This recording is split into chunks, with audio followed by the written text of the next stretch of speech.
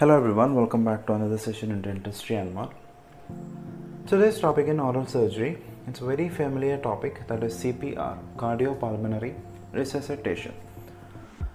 So not just on an academic point of view, but also on a general point of view, this is a very vital topic because if someone knows this technique, he can save a person's life. So as the name suggests, cardiopulmonary resuscitation. Cardio means it's related to heart, this is related to lungs. So we are bringing back the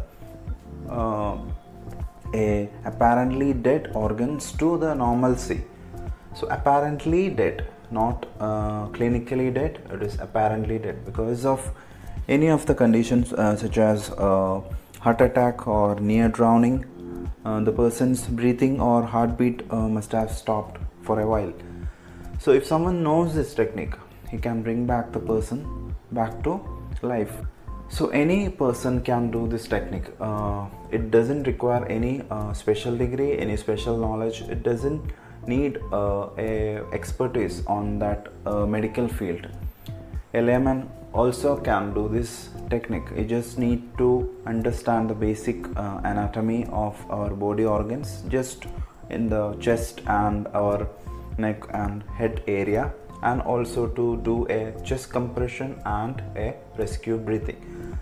So let's see how to perform this CPR, step-by-step procedure on a person whose heartbeat or breathing has stopped.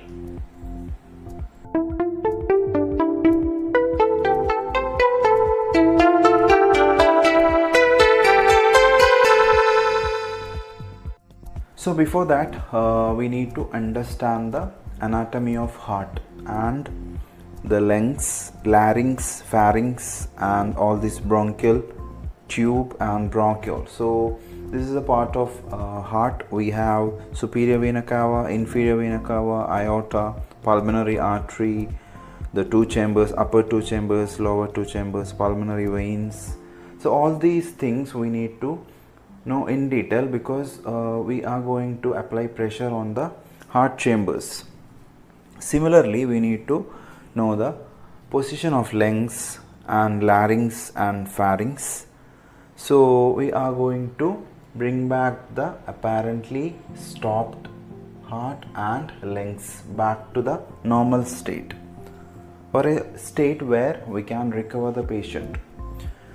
So definition of CPR. It is a technique of basic life support. Okay, so this is the important terminology, BLS. So many of us have been trained for this BLS. So it is a technique of basic life support for oxygenating the brain, oxygenating the brain and heart until appropriate definite medical treatment can restore the normal heart and ventilatory action. So we are trying to oxygenate the brain and heart until appropriate definite medical treatment can restore the heart and ventilatory action, that is a lungs action. So what is the exact purpose of CPR? One is to maintain an open and clear airway. If the airway is hindered with any foreign objects or anything in that matter, we need to clear the airway first. Then we need to maintain a breathing by external ventilation.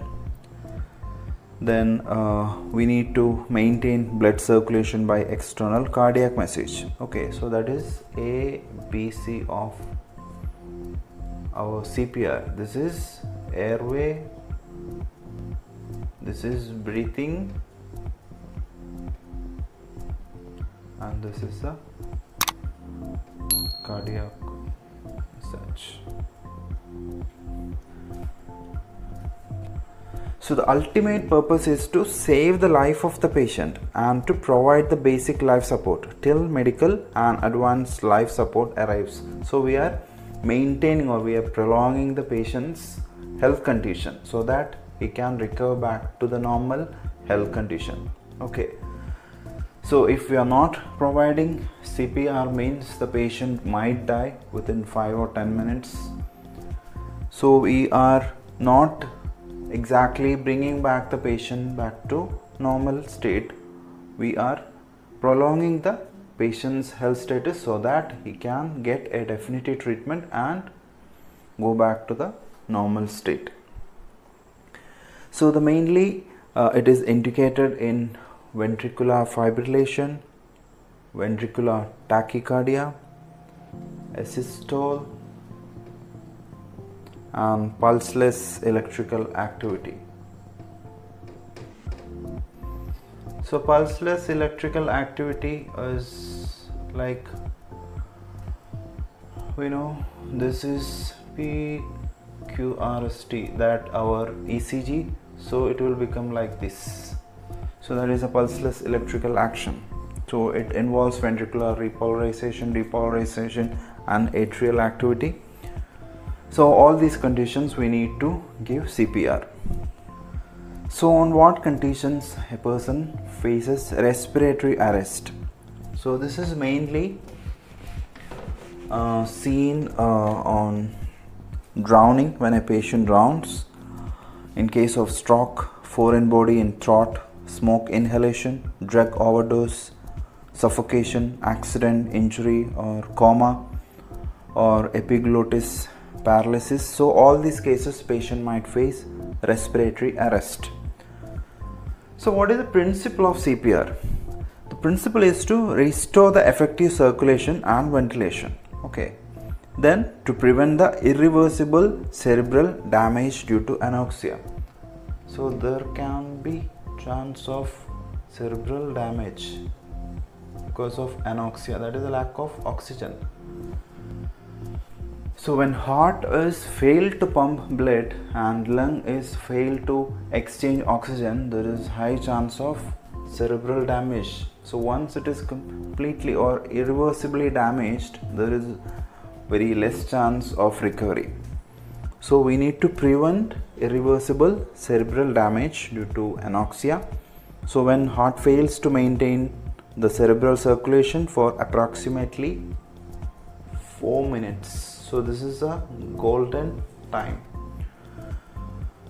The brain may suffer irreversible damage. So we need to give proper CPR within the 4 minutes. That is the first 4 minutes when the patient suffers the problem. So that is a golden period. If we are not giving CPR within the 4 minutes, there will be irreversible cerebral damage. Then there is no scope of recovery. So that is why any person has to do, a layman has to do this CPR, because the person who is facing this problem might be anywhere, on the road, on the park, on the school, anywhere. So if a person knows CPR, he can do CPR within 4 minutes, so he can sustain for a much longer period, and the medical intervention or the advanced treatment can bring back the person to normalcy. So what is the procedure of CPR? So we are going to learn the procedure.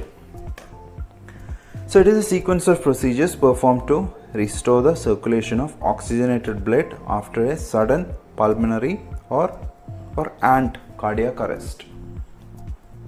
So we are bringing back to, or we are trying to restore the circulation of oxygenated blood after the sudden pulmonary, that means lungs, and or cardiac arrest. So cardiac arrest or lung problem, we need to bring back the oxygenated blood, that is the blood which goes to lungs and get oxygenated or get purified and comes back to heart and pumps to various parts of the body including brain.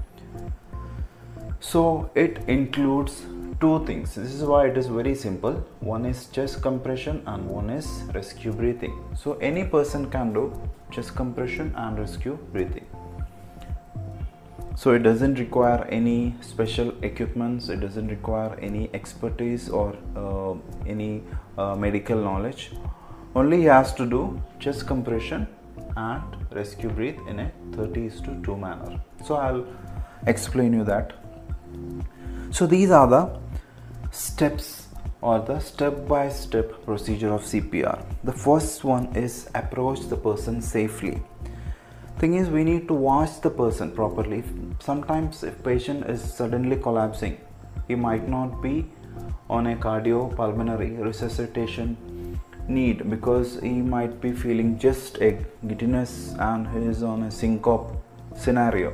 So that time we should not do chest compression or rescue breathing.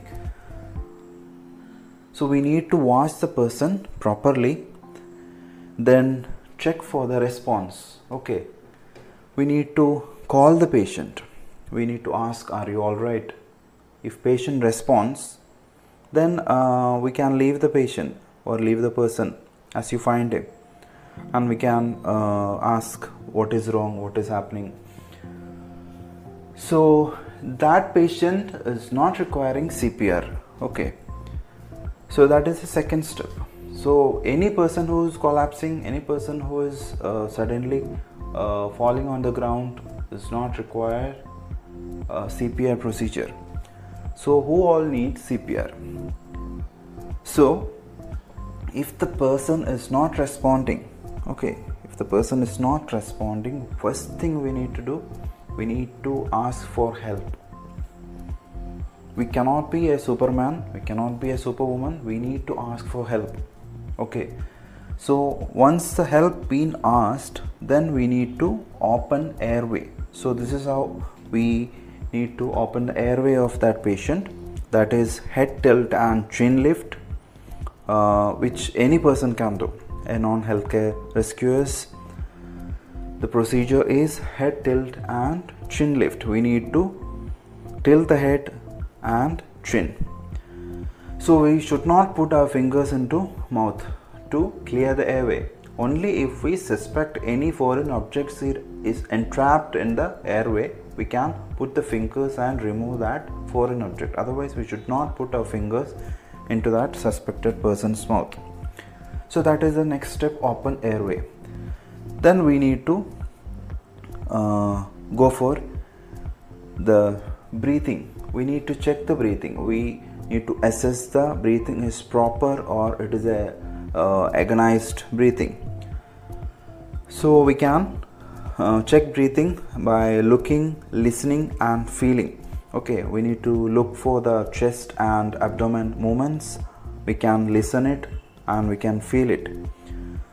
So we can go closer to the patient's nostrils and we can see any air passages happening.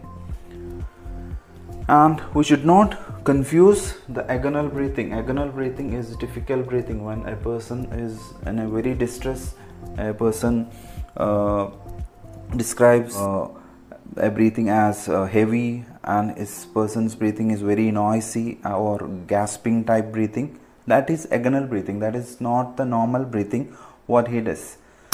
So it occurs basically when after the heart stops in up to 40% of cardiac arrest cases. Okay, so it is, or it might be a sign of cardiac arrest, this agonal breathing. Patient is trying very hard to breathe. So we need to confirm that it is not agonal breathing. So normal breathing, if it is not there, then we should start giving CPR, that is chest compression and rescue breathing. So once any help we got, we need to call for ambulance. So it depends from area to area, 108, 112. So we need to ask for medical assistance because they will be having artificial fibrillator or the better emergency kit, so they can easily bring back the person back to normalcy. So once we call the ambulance or we seek medical assistance, we need to start chest compression. Okay, so that is the most important part. So we should not directly jump to step 7 and step 8. We need to go through this because it doesn't take much time. It is just 10 to 20 seconds job. So chest compression is 30 chest compression. After that we need to give 2 breathing. That is the sequence. So how do we perform chest compression. So just like this, place the heel of one hand in the center of the chest, that is on the sternum, that is a mid bone, which is the middle part of our half of the chest. Then place the other hand on top, just like the picture, and interlock fingers. Then compress the chest in a rate of 100 per minute. So it should be 4 to 5 centimeter depth. We need to push it 4 to 5 centimeter down, and we should do equal compression and relaxation. We should push, relax, push, relax. So if we have a support, we can replace the helper after 2 minutes. So if we are doing compression for 2 minutes, then we can ask the next person to take over. So once 30 compression is done, we need to give 2 rescue breathing. So this is how we do. That is, pinch the nose, then take a normal breath, place lips over. We need to blow very firmly so that the chest rises with the effect of your blow. Then allow the chest to fall. Then we need to repeat. So after 30 compression, we need to give 2 rescue breathing. So that is the procedure. So we need to continue this. Okay, we need to continue this until the patient recovers. Recovers means patient shows some sign of recovery, some sign of severe coughing, or we get a pulse. We can check the pulse, radial pulse or arterial pulse. So once we get the pulse, it might be feeble, but still once we get the pulse, or he starts breathing or agonal breathing. So till that moment we need to keep the CPR. Okay, so this is a life-saving mechanism, but still it has got many disadvantages. So you might have remembering Michael Jackson, the pop singer's last moment. It was in the news when the person was giving CPR, when he faced his cardiac arrest. The person literally broke the ribs because he was giving too much pressure. Okay, so it not give too much pressure. So there are so many complications if we are not doing it properly, because it can cause coronal vessel injury, diaphragm injury, hemopericardium, hemothorax, interference with ventilation, liver injury, myocardial injury, then rib fractures, spleen injury and sternal fracture.